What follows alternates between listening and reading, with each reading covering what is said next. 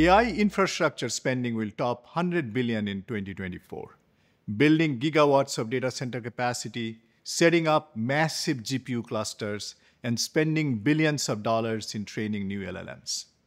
But these massive investments are not delivering equal returns yet.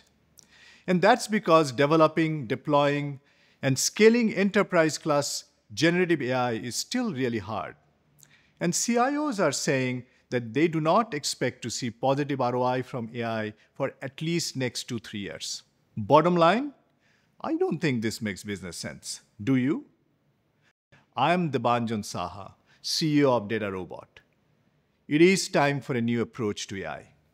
Training more LLMs and investing in AI infrastructure is important, but they are means to the end. It is time to focus on achieving business outcomes with AI.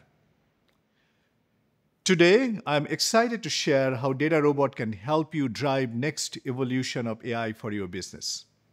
We are introducing an enterprise AI suite to develop and deliver generative AI apps, from personalized content generation to more complex business workflows. Built from the ground up with business logic, security guardrails, and a seamless user experience.